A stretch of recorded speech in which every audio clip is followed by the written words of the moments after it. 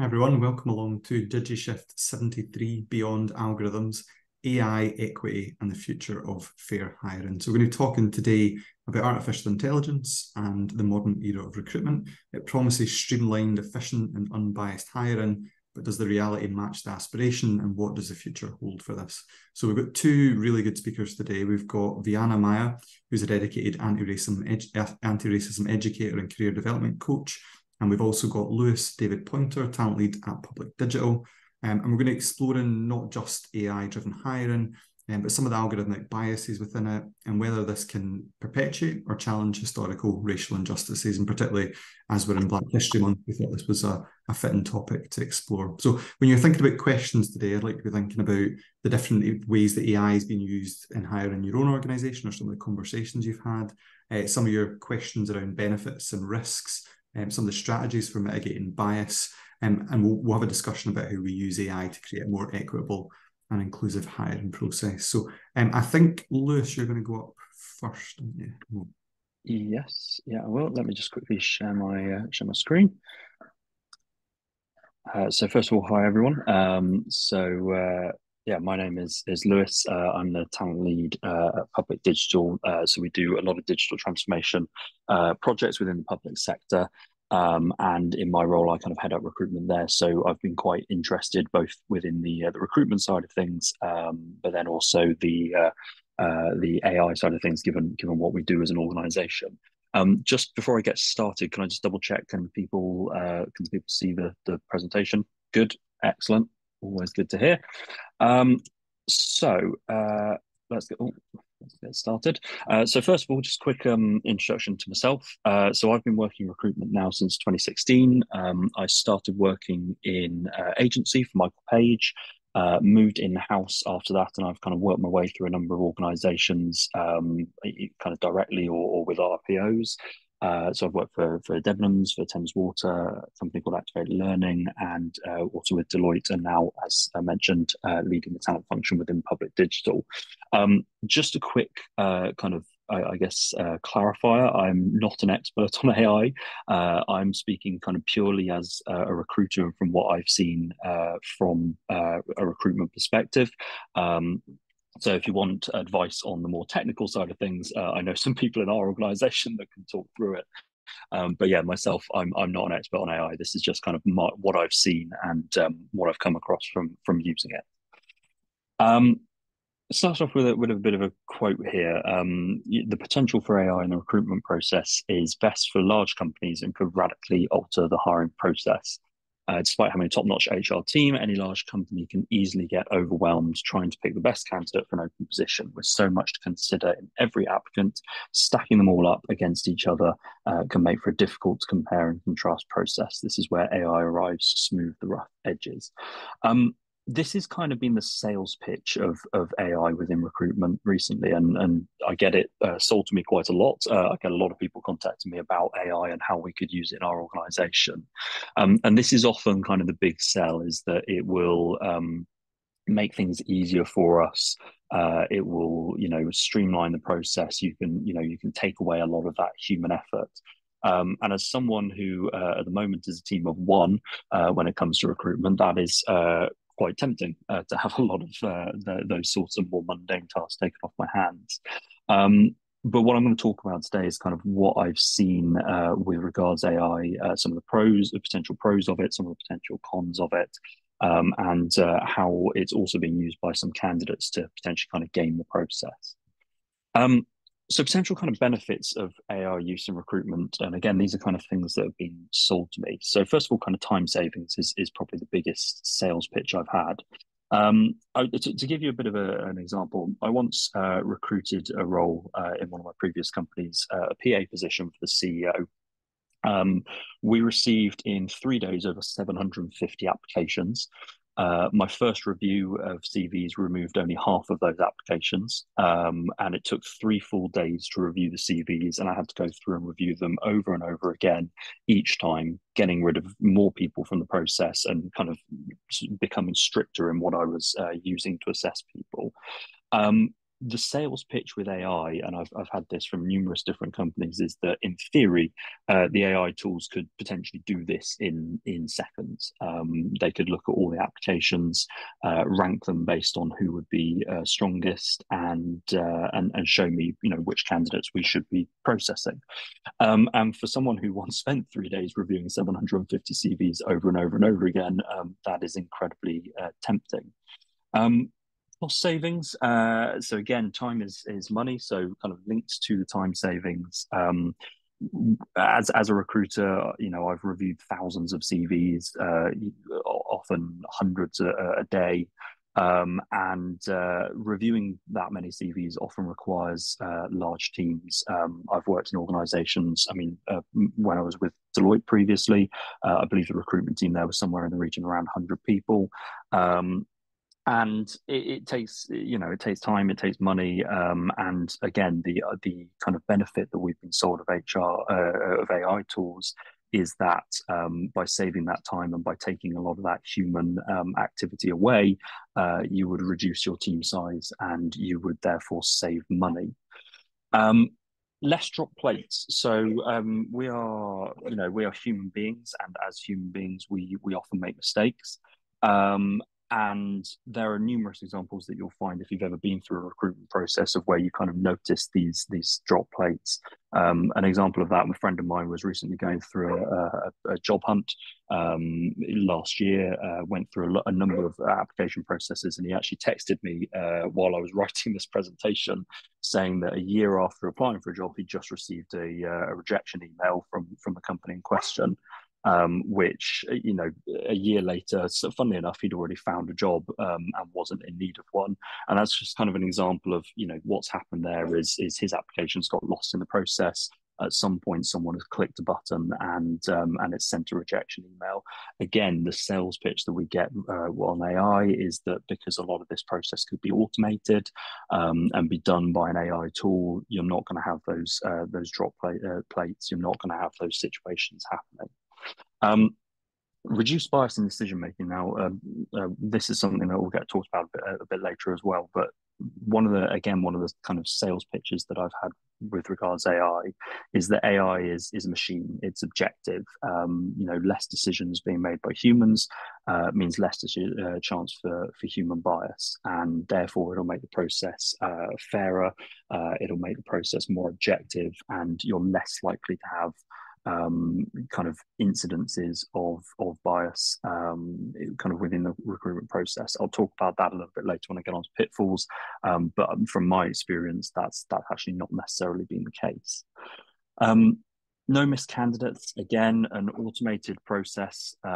You're not going to have candidates that get missed. One of the things that happens in recruitment, and you may have experienced it yourself if you've ever gone through a job application process, is you can get kind of lost in the system.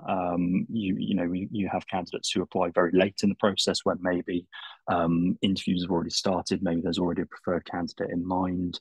You can have situations where a candidate just gets lost in the ATS system. And again, there's been suggestions that you could use AI to alert the recruitment team that potentially a kind of, in inverted commas, better candidate has applied to the process than the candidates that you have in process already. And that would then alert recruitment to maybe get that candidate involved. And in theory, you would get the best candidate for the job.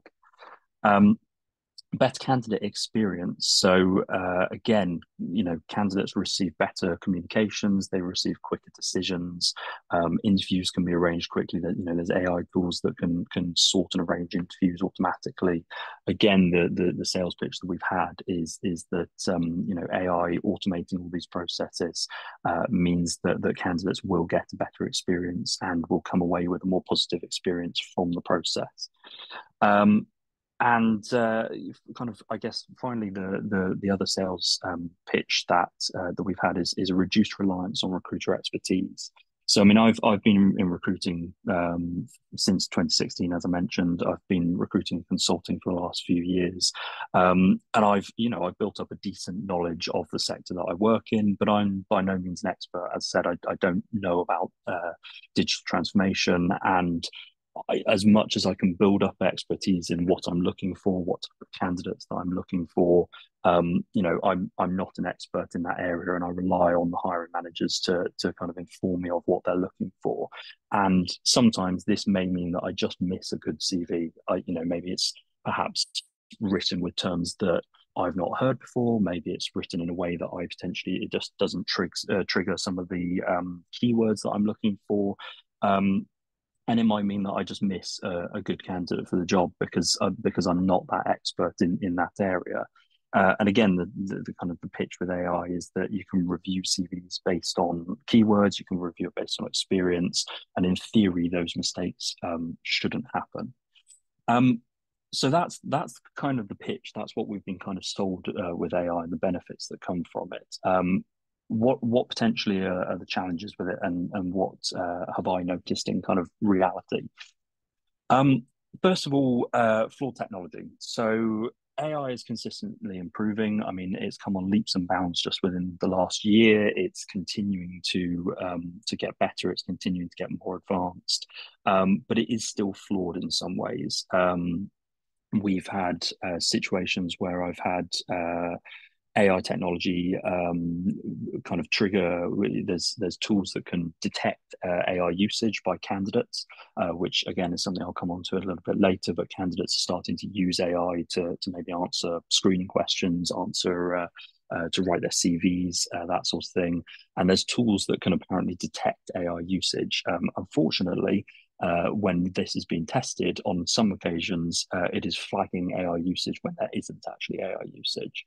There is a tendency with AI technology for bias. And again, that's something I'll come on to a little bit later, but it's been noticed that AI technology does tend to often have biases against certain types of candidates. There's been kind of the usual issues with technology of system breakages, technology just failing. And so there is an element that I found where, while the potential is there, we've got to be aware that the technology is not perfect. It's still being developed. And we're possibly still at an early stage where perhaps there are some kinks that need to be worked out of the system. Cost is another major challenge that we found. Public Digital, we're not the biggest organization. We don't have huge budgets when it comes to recruitment, and I've sometimes found it somewhat laughable, the quotes that I've received from companies on how they can transform our recruitment process for the very cheap price of a few $100,000 a year.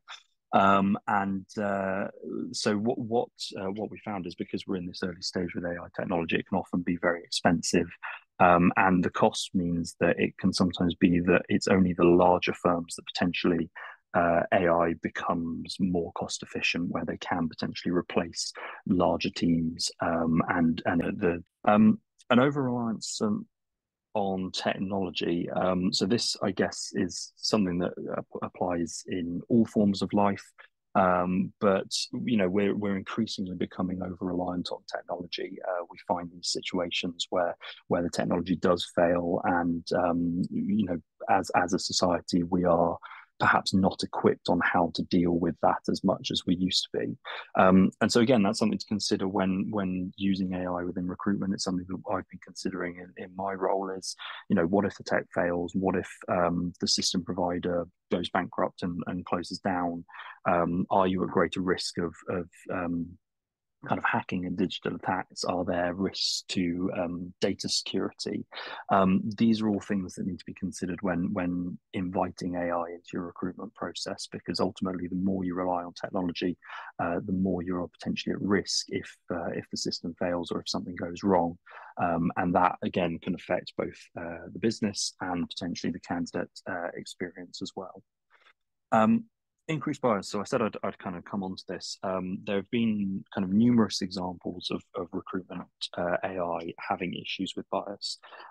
Ultimately, AI is not true AI. We haven't actually created true artificial intelligence. It is based on programming. It is based on programming that has been designed by humans, and a lot of AI assesses data and information that is out there that again has kind of come from humans and humanity, and bias unfortunately does still exist within humanity.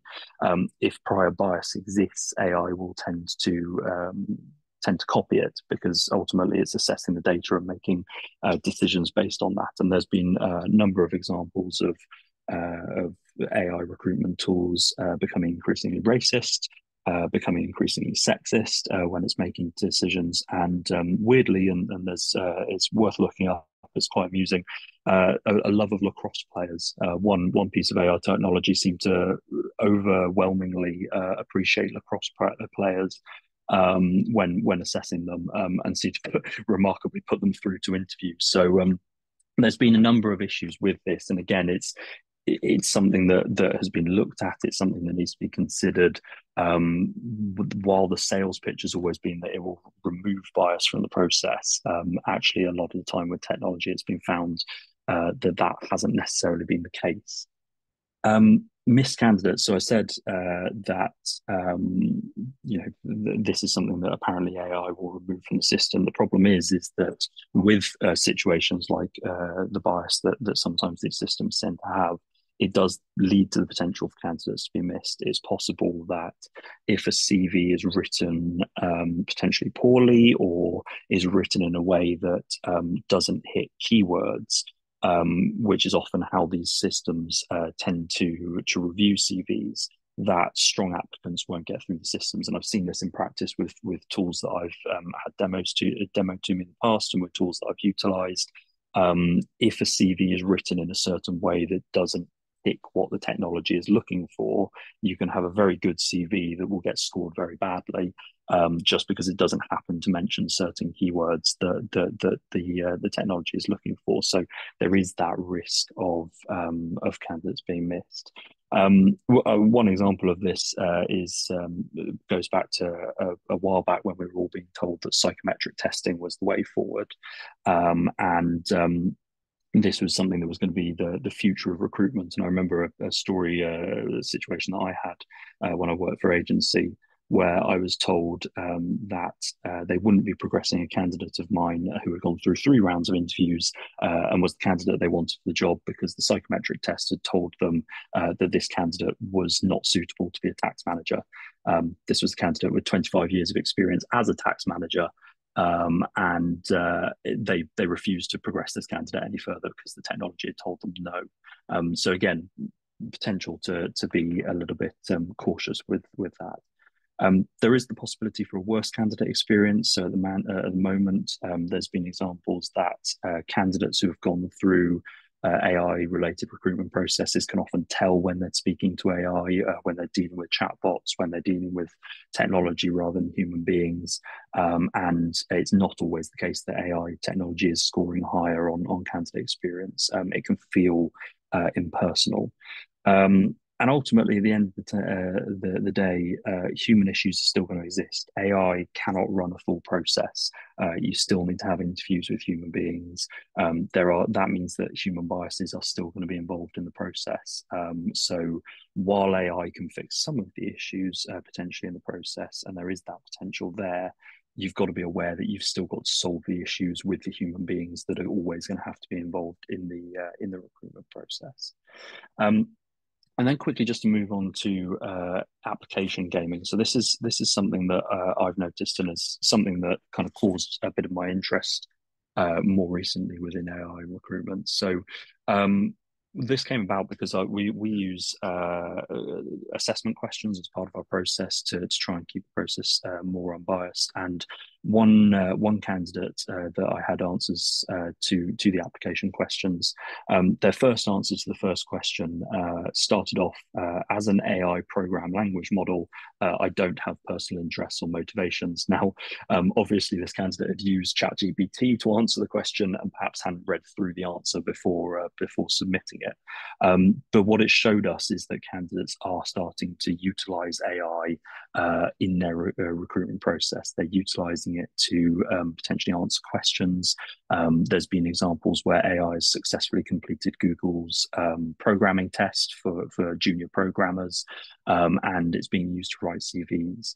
And what we found is that this has actually meant that we're having to rethink our recruitment process, and it's actually made it harder for us to run a fairer process. In our current process, what we do is we anonymize all applications. We review the applications purely on the basis of their answers to the application questions. And what we're finding is that because more and more candidates are using ChatGPT to answer these questions, we're actually having to move away from that, and we're having to move back to more of a CV review-based process. So it's actually, unfortunately for us, making the process less fair, less unbiased, because we're going back away from that more anonymized process, and that's something that we're having to rethink. We're looking at other tools to potentially allow us to keep that anonymized process, but it's caused us certain amounts of wasted time. It's caused us time to kind of reconsider the process. And so while again AI has a number of benefits to it, it's something that we found that actually from a candidate perspective, it's actually making the process worse from our perspective, and something that we've had to reconsider. So I guess to conclude, another quote there that I found quite interesting: true AI doesn't exist yet, and ultimately AI is a tool that's created by humans, and it has many of the flaws that its human creators have, or it's learning from human behavior. And so it has many potential benefits and applications in recruitment, but we still have to be very careful that the technology is sound, that it's used ethically, and that we consider the potential challenges that come with it. There's a lot of benefits from it, and I think as technology advances, it will become more and more useful within recruitment. But I guess my overall conclusion is we need to tread carefully at this point of time. It's still very early days, and there are still a number of flaws within that process. But thank you very much. Amazing. Thank you, Lewis. Sorry for the kind of stop start on the recordings there. I hope that was okay. I think we'll hand over just quickly to Viana, and then we're going to have a chance for questions from everyone. There's some good questions coming in the chat box, and keep those coming as we go as well. Hello. Thank you very much for that, Lewis. I don't think I'm going to go too much into the pros and the pros of AI. Lewis, you've covered that really well. But I'm going to go into some of the cons. So I'm just going to hopefully be able to share my screen. Okay. Can you see my screen? Oh. All right. All right. So there's quite a few, you probably have heard from there. There's a lot of AI recruitment software organizations have lots of pros. They obviously want us to use these tools. And some of it can be great in terms of how we use it. But right now, in terms of recruiting, I've put this quote here, statement here by Amazon. In 2018, Amazon killed its AI recruitment software because it found that it was discriminating against women. And the reason being is looking into the type of data set that was inputted to use this tool tend to favor men more because they had the tech skill for the various jobs they were recruiting for. And they tried various ways to try to ensure that this system would work, but it didn't work for people. So Amazon themselves decided to remove it. Excuse me. I don't know why my... Good. Okay. So in terms of AI recruitment software, we know that, as Lewis explained, that it requires a data set to be inputted. So in that data set, who are the people behind creating that? This is where we find bias in terms of migrants, women, male, etc. In our systems. It overlooks the quality of individuals that are applying. Yes, it might find the right candidate in what people are looking for in terms of what you want in that role. It overlooks nuances. If we're using video, for example, I was looking at Matrix, who are the top software that's used for recruiting individuals. This is an organization that has a background in cognitive, excuse me, I've lost my notes and thread, so I'm trying to not repeat too much of what Lewis has included here. Let me just get my notes up.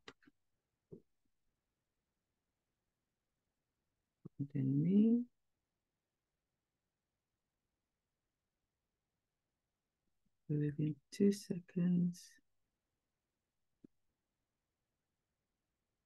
Excuse me. I'm just going to change my screen because my notes is in a different space.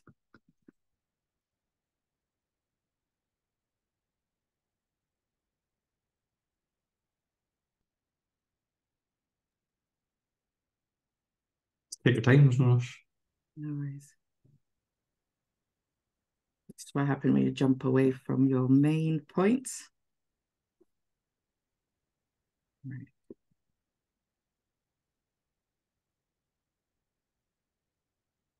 Let's start again.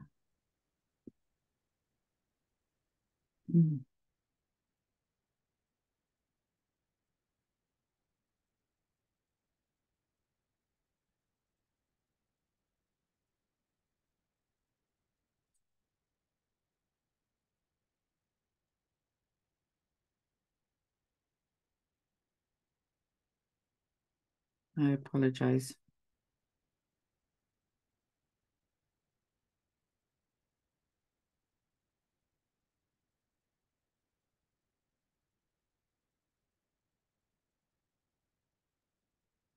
This is where I always think we should have like some elevator music for moments like this. Sorry. I've got too many screens open. I just need to find the right one. There's quite a lot in terms of in here.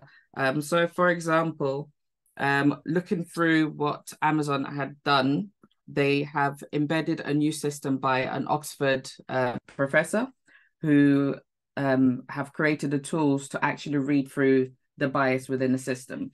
So right now it's behind the scene. They're working through how to recognize either discrimination, racism, etc. But what they're finding is that we're trying to do the opposite. We're trying to do the work that we're currently not doing in terms of restructuring a recruitment process as human beings.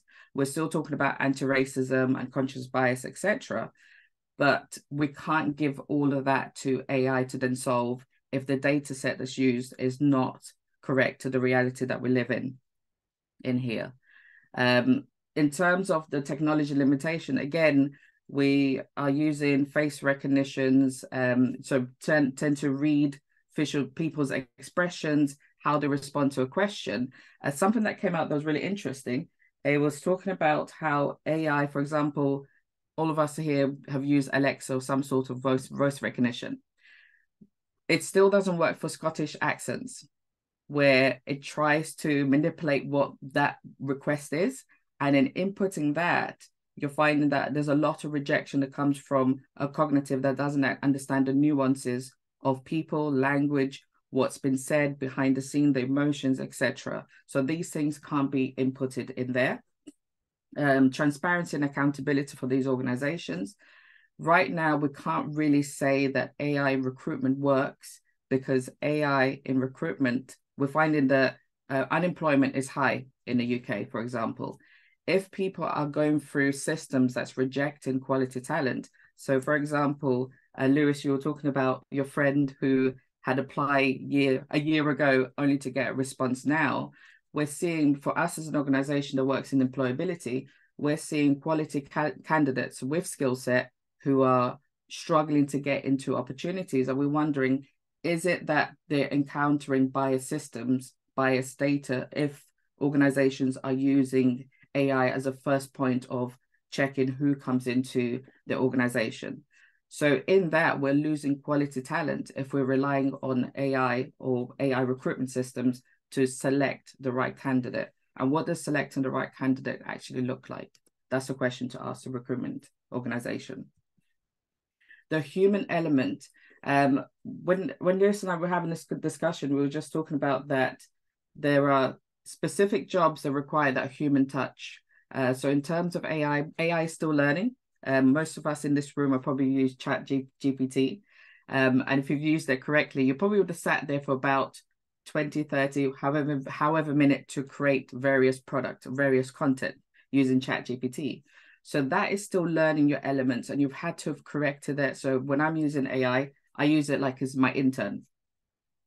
I'd sometimes have to correct it and say, you know, okay, use the right kind of language. I'm working in diversity and equity. I have to tell my AI how to write in the way that it represents a diverse or inclusive response.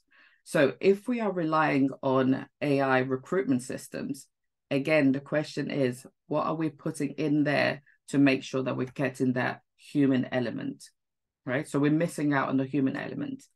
In terms of historical data bias, at the moment, we haven't seen enough research in regards to recruitment, you know, if this is actually working. We're hearing some of the positives from organizations that create these systems, but seeing and reading the experience of Amazon, although they didn't go into detail, the fact that they basically had to park and remove the software that was creating discrimination against women. It didn't list what other discrimination would be there. We know, for example, in the US, AI has been used in various areas. So in justice system, in terms of mortgages, there's a report that says between 40 to 80% of Black individuals are rejected in a mortgage using AI system. And again, the reason being is the data set that's used is historical. And historically, people who would have got mortgages in the US would have been white individuals. So bring that back into recruitment. This is where we'll see discrimination increase, and we're seeing it favor men more or white male more, because we have a data and a history of who has been in different position and different types of role. So again, looking at the legal and ethical aspect of AI, how we are using this ethically. One of the questions I would have, and something that I'm interested in researching when it comes to AI and anti-racism, equity, discrimination, etc., is, are we going to take away the responsibility and the work that we're currently doing to remove biases in human beings? And depending that and giving that responsibility to AI legally, if AI then is creating or perpetrating bias and discrimination, who do we point the finger to? Who's responsible for that legal implication? Who's responsible for that? The risk, or, you know, if we were to take AI to court, for example, and organizations using AI in terms of the discriminative way, who's responsible for that there? A documentary that I'll definitely recommend for everyone if you haven't seen it already, Coded Bias, in Netflix, if it's still there. There's other articles that I can share that is mostly around what people are discussing is mostly around taking away the responsibility for us as human to do our due diligence when it comes to our diversity, equity, inclusion, and anti-racism, before we can fully rely on AI to take over who we recruit in our organizations. We really need to continue that work as human beings, and then look at how are we educating our AI system to start to recruit the right candidate. And again, what does the right candidate look like? What does that mean to you as an organization? And we have to look at the recruitment or employment figures. Right now, in terms of unemployment, and for us as an organization, we've done a research that shows migrant individuals or minority individuals in Scotland are overqualified, but they're still getting into low income roles. Is it because AI is rejecting them, or is it because of a human rejection?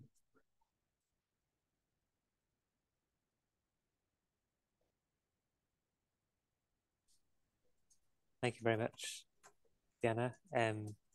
Ross, I don't know if you want to start picking up questions, but those were both great kind of introductions. I think, do you want to start picking up questions, Ross, or should I run with it? No, Emma was the first one in with it. Okay. So if you want to jump in with yours, Emma, you popped in the chat box. Yeah, do you want me to actually Yeah. unmute and speak? It's nice to hear Yes, from please. you. Yeah, it's Yeah, nice to yeah, hear the no, cool. question. Yeah, No, thank you. they were really great. Thanks very much, both of you. I could have just kept going. You know the way it was like, oh, that sparked a thought, and then I thought, shut up, others need to go. I guess that the whole bias thing, yeah, that concerns me. And I think my second point alluded to that. It's like if you're a small organization and you think, right, large organizations are doing this. We've got a disability employment gap. As you say, there's other groups of people who are underrepresented in the workplace, people who want to work. If these large companies are using these tools and they have these bias, and small companies cannot use these tools, but think, gosh, we should use these tools, but we also want to address these social inequalities.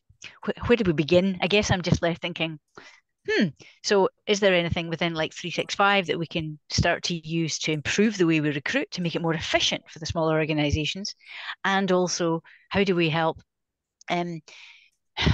influence some of the developers or the larger organizations to want to help to close the disability employment gap, etc., and think about the bias and actively address it? So I guess I was just thinking, this is all really interesting. How do we begin? And I thought perhaps my key purpose coming in and thinking, I'm sure we could improve our recruitment in some way. And looking at this, I think we're doing some things right, because we're 45% of our employees are disabled people, so that's increasing. We're doing that well, but I'm sure we could make it effective in other ways, and there may be biases we don't know about. So where do we begin? Because we can't do the big solution, and we can't buy in that software. So I don't even know if that is coherent, but that's the jumble of thoughts that start to come to me.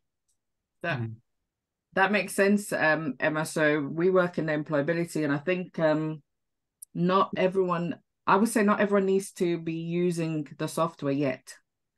I think there's a rush, as we're seeing with ChatGPT, everybody sort of run towards it. We all want to jump in, but there's ways that you can use. So part of the con that I skipped out was there's a couple of organizations, and there's a couple of a recruitment organization in the States. Most of the information, unfortunately, I couldn't find anything that was UK based. There's a Seattle based organization. So they use it to write inclusive job description rather than it being about recruiting people. Some organizations, another one called Kerry Kern, they use theirs to find the right kind of candidates, so organizations not having to look for it. So I suppose for small organizations like yourselves, I think talking more about how are you actually able to bring in individuals in your organization, and then looking at your own data sets. Do you keep a record of what you do, what kind of questions do you ask, what works for you? Do you get feedbacks from the individuals that have been through your recruitment process? And then you can use that information to, if you were to use AI in the future, use that information to then educate AI in the way that you have done it correctly in the human form. That could then inform other organizations, because I think sometimes we're looking at large organizations for the answers, but we have to remember this: large organizations, they tend to get it wrong, but have the money to kind of, as Amazon, they have the money to go in and fix it. So you could be the one to educate organization in, this is how we've done it, and this is how we've trained our AI system to do it. So I'll recommend that for everybody. Don't think because you're small that you need to be like, you're doing it right in a human form. So how do you use that to educate the software that you might use? But for now, I don't think you need to rush to use it. Lewis, did you want to? Yeah, I suppose. Yeah, just to echo that. I mean, as someone who recruits within a smaller organization, I would say there is no rush to use this tool. As I said, it's early days. There's still a number of kind of kinks in the system, and I think what happens when you get some technology like this is everyone gets really excited about it. Everyone's talking about AI now. It's everything's AI. We all want to use AI. Let's add AI to everything. And I think what you find is that it takes a while for that to kind of settle down. I mean, I remember the one before AI was a few years ago. I don't know if you remember about cryptocurrency and blockchain and everything like that. And there was a brilliant statistic that I can't remember the exact number, and I apologize for that. I'll see if I can find it. But there was a statistic that if a company mentioned crypto or blockchain in their description of the company, it increased the value of the company without any evidence to back up that they were worth an increased valuation. Just mentioning blockchain meant that their value went up. No one really understood what the technology was, but everyone was excited about it, and they were like, we must have blockchain in these companies that we're investing in. And so I think for smaller organizations, my personal opinion is, let the big organizations jump in and spend all the money on it, and potentially, not waste money, but make the mistakes early on. In the meantime, as Viana said, focus on the human side of things. Focus on what's going on within your business. Are your interviewers aware of potential biases? Are they doing potentially anti-bias training, etc.? There are some free tools out there that can be used to improve biases. So I don't know if anyone's ever used it, but Cat Matfield's gender decoding tool was a project by, I assume, someone called Cat Matfield for a university project. It's free online, and basically you can add job descriptions into it, and it will tell you whether the job description is male coded or female coded. Ross just put it in the chat. And it's been shown that psychologically, if a job description is more male coded, it actually puts female applicants off from applying. So you can use tools. There are tools like that can help as well. So yeah, my personal opinion is let the big companies make the mistakes with the tool, because they're very excited and they want to use the shiny new thing as soon as it comes out. And then once all the kinks get worked out, which I'm sure they will, then that's when A, it will start becoming cheaper and maybe more affordable for smaller companies, but B, you're less likely to be potentially spending money on something that has these flaws in it. Brilliant, thank you, Lewis. Great, thank you. I popped a quick question in the chat, if that's all right. But if anybody else was sitting on a question, jump in if you'd like to. I think one thought I had was about, obviously, the discussion we've had, and the kind of focus has been AI isn't a magic bullet, and it's encoding bias and could create more problems. And I wondered if that thought process has prompted any reflections about potential hidden bias that already exists that we've maybe not thought about before. So I think the example you gave, Lewis, about AI prioritizing lacrosse players is one funny example, but I wonder if that's maybe something that's going on in recruitment teams and employability teams, is thinking about, let's think more deeply about the whole process and look for ways we can reduce bias.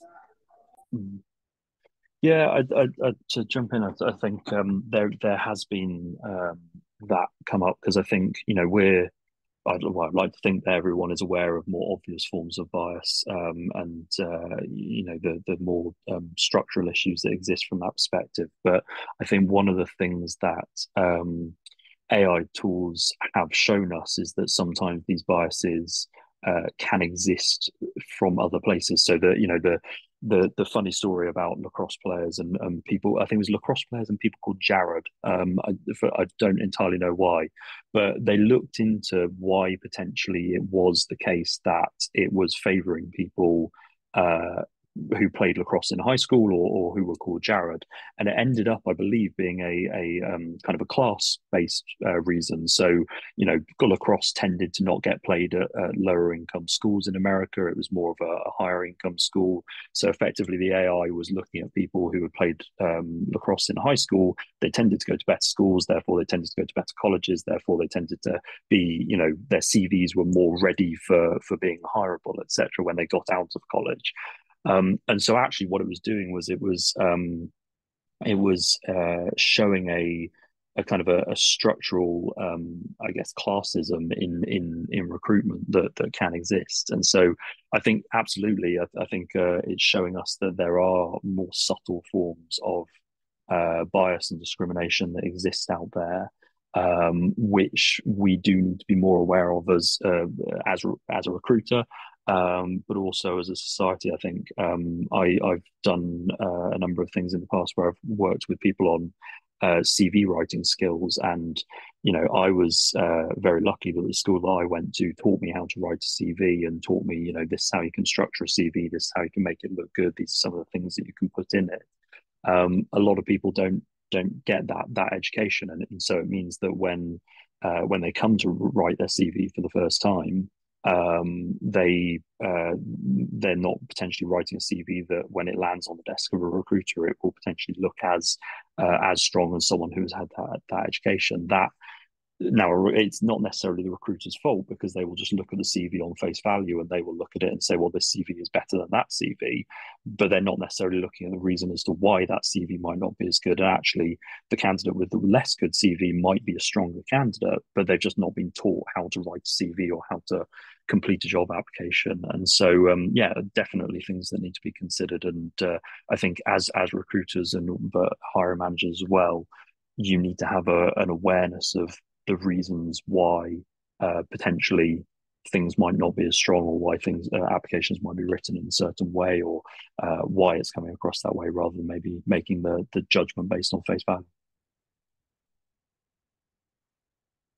Thank you. Viana, did you want to come in on that one as well?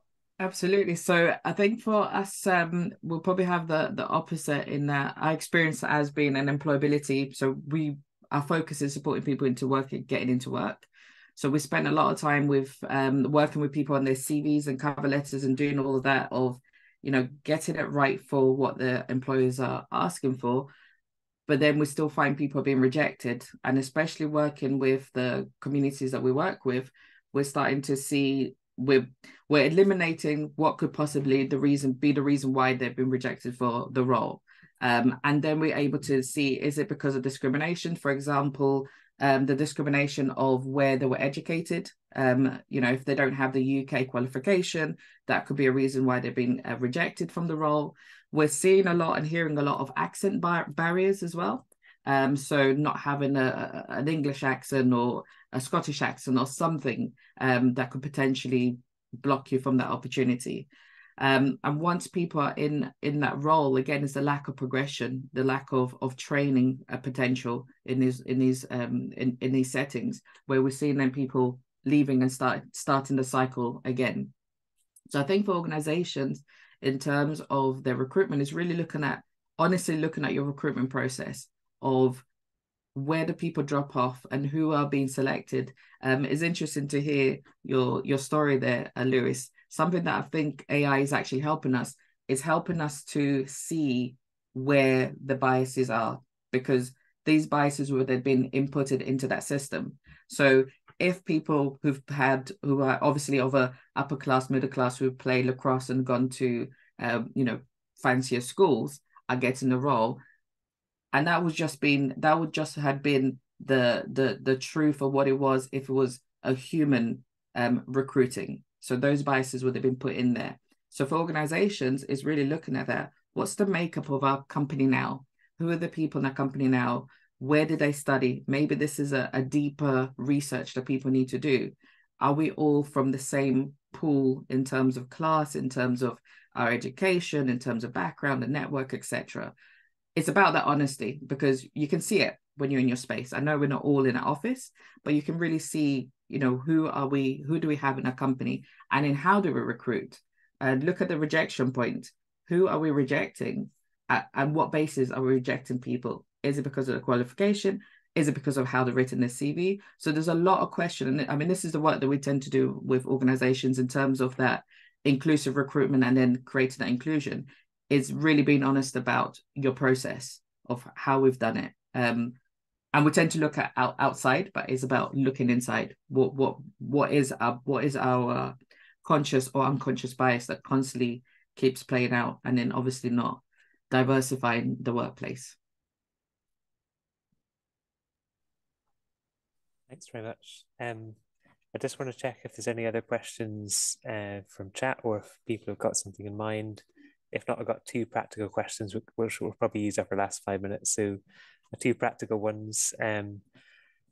You gave the example, Lewis, of a really obvious use of generative AI in an application, but you also gave the caution of not using a tool to try and filter because they're flawed and could falsely score stuff. I wonder what your response might be if you did see that. Would you automatically say, well, if it's a really obvious use of AI, would you say that's not going to go further? Or would you have a process where you might talk to a candidate? Don't feel you need to put yourself on the spot if you don't want to kind of review a kind of detail, but I think I'm asking that question because I know of somebody who said to me anecdotally the other day, oh yeah, we saw something that looked really obviously like they've been using ChatGPT in their application process. Yeah, it's an interesting one. It is a difficult one because it is becoming more increasingly used.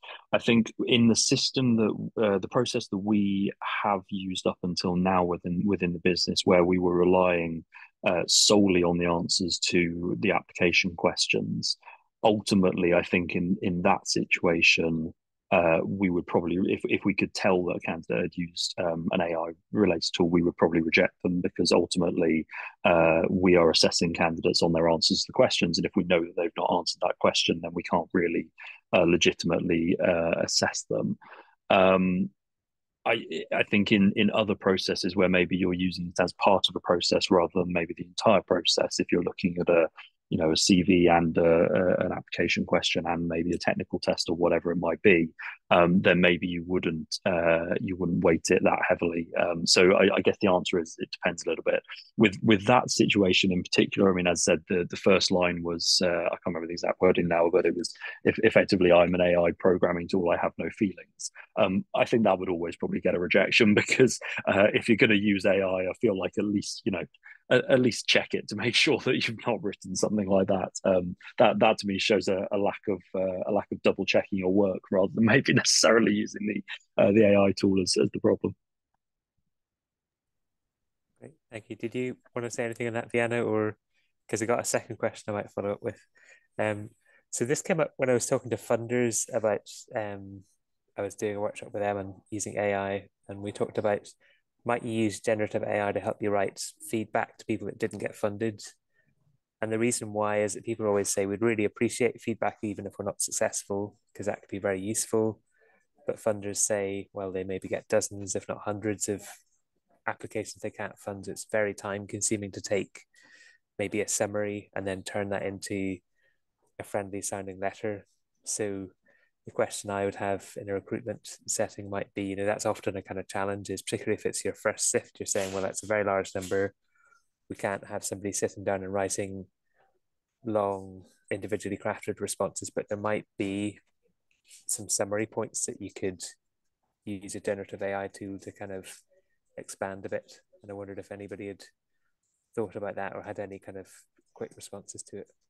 Absolutely. That's when AI, so using chat for me is like an intern. And if you're paying for chat, you now have a function where you can tell it what you do and you can put some key, so create a prompt that asks chat to write a response that is, in terms of your words, it's inclusive, it's positive, it's, letting people know they've been rejected, but in a way that it's human sounding. So that will take away some time. Yeah, you can basically use it as your intern to do that, but obviously check that it's not putting in I am a robot and I can't write any rejection forms. You can definitely do that. It's about the prompts that you use. I mean, this is a new job now, prompt engineering. You can create those key things that you need to do.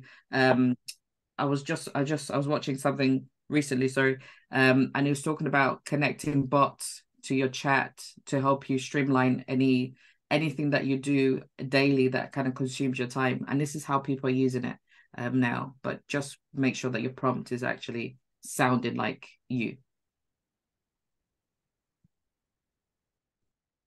Yeah, I think just to jump on the back of that, I think that's very true. Is it can be used as part of, for example, that process. So when it comes to rejections, I mean, ultimately working in recruitment, most recruitment teams will have kind of template-based rejections anyway for people at the early stage of the process. I mean, if you get 10,000 applications for a role or whatever it is. You're not going to handcraft as much as you'd like to. You're not going to handcraft an individual kind of rejection to each candidate that's tailored to them. And so most of the time, what companies have done is they've tended to just have a draft, template email that they send to everyone. If anything, I think AI could actually improve that, because you could say, here is our template rejection. Please kind of use this template and then assess this candidate's CV and explain, in a couple of words why we've specifically rejected them from this perspective, rather than just sending the generic template by itself. So I think actually there's potential for it to improve those processes. But again, the technology's got to be there, and you've got to make sure that you're not sending an email that clearly has been written by a robot and doesn't make sense. Yeah, and I guess the obvious point is if some bug or glitch in the AI gave a response that missed something, Ross has to go to another meeting just now, but we'll finish with the point. But if it missed something which you're then representing us from you, the recruiter, you'd have to be very careful there to make sure you could stand behind it. Yeah, you still have to check it. I think whatever you're going to send out, you still have to check. And then you can see if it's obviously the same letter information. Yeah. The first one you've checked, you can see already that's correct. So always double, triple check for everyone, employers or individuals, always check. Yeah, and I think the way you've framed it, Viana, is working with an intern is quite good, because it's saying there's good intentions there, but maybe lacking in experience and context. So that's a really handy way of framing it. Great. So if there's no other questions from the room, I just want to say a big thank you to Lewis and Viana for shining a light on this really interesting area and spending the time. I'm really grateful, also grateful for the questions and engagement. This will be on a website as a recording on our YouTube channel. Ross has popped a link in. If you go to our website, you'll see other events coming up soon. Hopefully some of you can get to the Gathering, which is our in-person event in Edinburgh on the 7th and 8th of November. And then the November DigiShift will be, as always, the last Wednesday of the month. So thanks again so much for joining us and for the discussion, and hope to see you soon. Thank you. Cheerio. Very much.